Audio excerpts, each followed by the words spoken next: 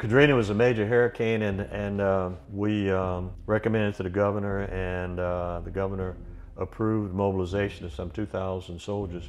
You know, the hurricane began to intensify, and it looked like landfall was expected in Louisiana probably on Monday. We mobilized another 2,000, so that we were at about 4,000. Well, as the storm was coming in, of course, we went to bed that night. We knew it could be bad, but you know, who knew how bad? We set up operations here at Jackson Barracks. That's where our operations center was at the time. The worst of the hurricane passed, the sun was coming out, and then the levees broke.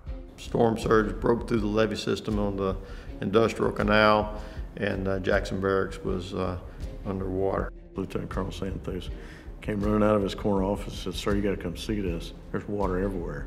And I thought he was picking at me. Looked out over the parade field, and there was probably about 3 or 4 foot of water at that time. Within about 30 minutes, we probably had 10 to 12 foot of water on what today is the parade field at Jackson Barracks.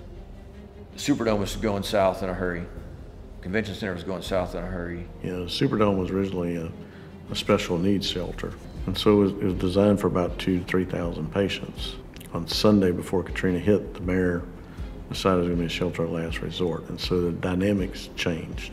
You know, the tough work our soldiers did in the Superdome, you know, they were heroes. And I get a call from one of the pilots, and he said, "Hey, they want us to launch." And the winds were, winds were still strong, but really right at our limit of when we could safely fly. And that was probably one of our biggest concerns at the time. By air, we rescued some 30,000 people. These were first-time rescues. And then another 29 or 30,000 that had been placed on high ground that we moved again to a better location.